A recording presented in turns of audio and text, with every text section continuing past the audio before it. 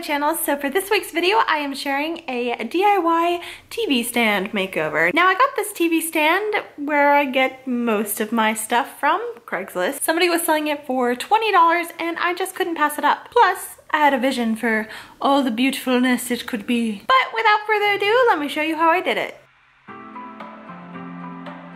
So this is what the TV stand looked like before. Someone had just not taken very good care of it and there was nail polish kind of dumped all over it. Oh my gosh, you guys. Taking the top off of this, I thought it was just gonna be a couple screws, but it was an experience. There were screws, there were staples, there's these little, I don't know what they're called, but you twist them and it locks the screw in there. There was a lot to do, but anyway, that's where I'm at right now, and now I'm gonna clean it up and start painting. So I went ahead and I sanded it down to remove the nail polish bumps, just to make it flat. And to paint, I originally started off by making my DIY chalk paint and trying that out, but when I applied it on there, I got these really weird bubbles where the paint just didn't want to adhere to the surface.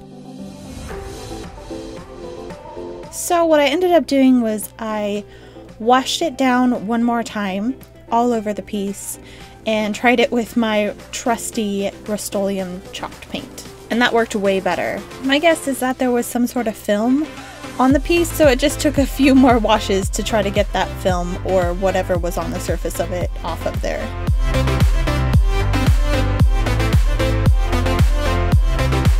Next, I took the glass out of the sliding doors, and I didn't really like the trim piece that was kind of in the window pane-esque style, so I decided to just pop those off because they were just attached with an adhesive. So I gently just pried it off and took off the excess goop with some nail polish remover.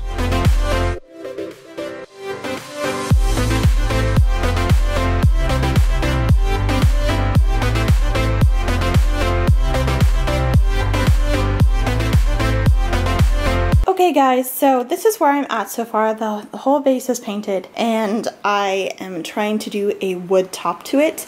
And I got these 1x6s from Lowe's and I'm gonna cut them down to the length of the TV console. Forgot what it was for a second. And then the plan, unless something changes, is to take this 1x2 and trim it out like that because there's that weird piece right there and it's gonna look much nicer if I trim it out on the front and the sides.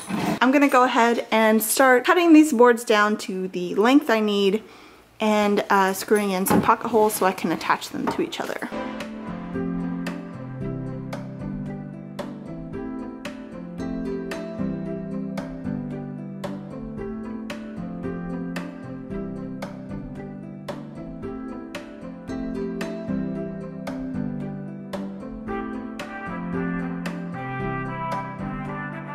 Next, I started working on the outside trim edge,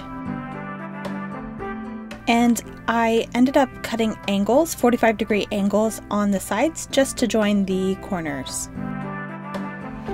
I didn't film actually attaching the two pieces because I do not have a nailer, so I had to do this by hand and it was very tedious and I had to have my face in it. I'm gonna go ahead and attach all of these boards together and then attach this piece to the boards.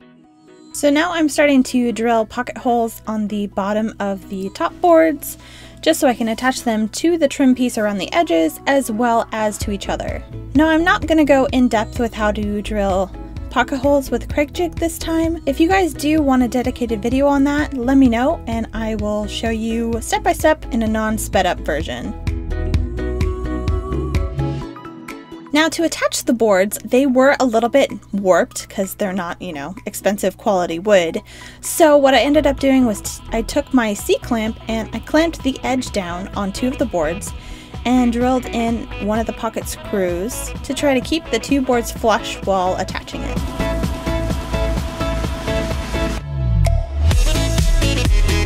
Then I did the same thing on the other side.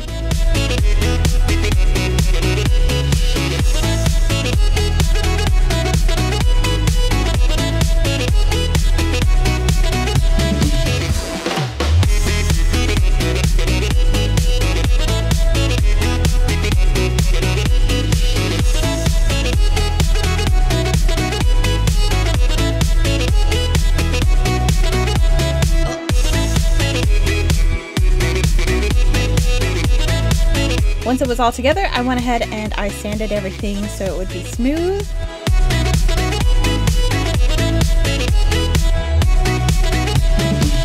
Next, I took my wood putty, and this was actually really old wood putty, but it still ended up working, and I just filled in any areas that had gaps. Once the wood filler was dried, I went ahead and I sanded it down.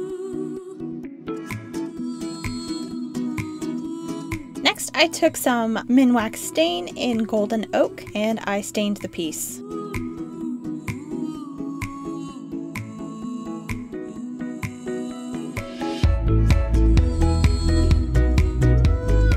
Now, to secure the top piece to the base of the cabinet, I ended up taking 2 scrap pieces of 1x2s and I drilled them on either side.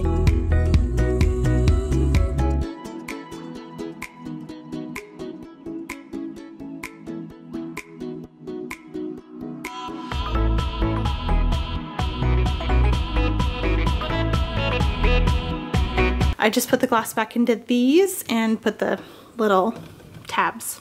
They're like picture frame tabs on the back that you just screw in. And I realized that when I put this on here, these came up a little bit too high. So I just took my little saw and took off maybe 1/8 of an inch or even less than that, just to get it to sit more flush. And what I'm gonna do now, since this is not attached at all, is I installed these boards for support. So I'm gonna take these really long screws, I'm gonna put them up there and attach the top to the base, and it's gonna be really stable. And the same thing over here. I'm not gonna film this because this is just an awkward angle, but I figured I might as well show you what I'm gonna do. But yeah, I'm gonna do that, and then hopefully, magically, this is what it looks like all finished.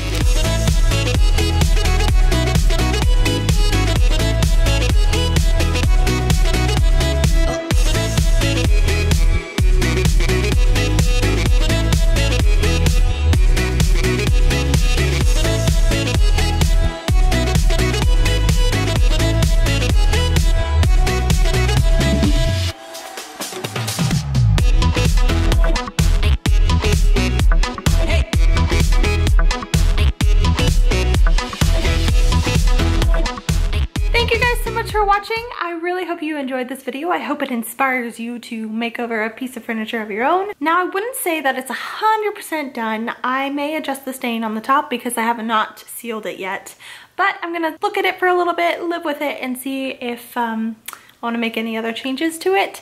But right now, I'm super happy with how it turned out. It looks gorgeous, and yeah, I'm really happy. I hope you guys all have amazing weeks, and I will see you guys in the next video. As always, bye guys!